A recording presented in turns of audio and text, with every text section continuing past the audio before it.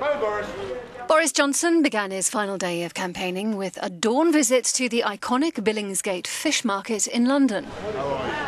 The figurehead of the Leave campaign urged voters to believe in our country and quit the European Union.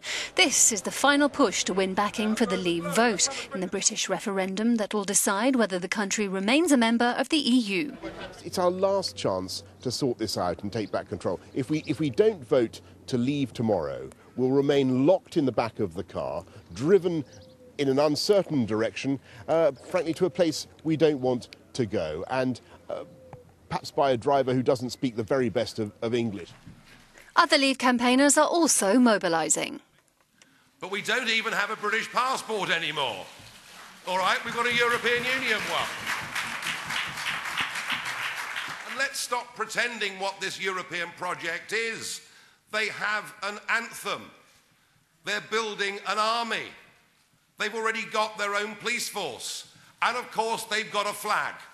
And at the end of the day tomorrow, when people vote, they must make a decision. Which flag is theirs? And I want us to live under British passports and under the British flag. 4 months of frenetic and increasingly divisive campaigning come to an end on Wednesday. More than 46 million people are eligible to vote in the referendum, a record number for a national poll.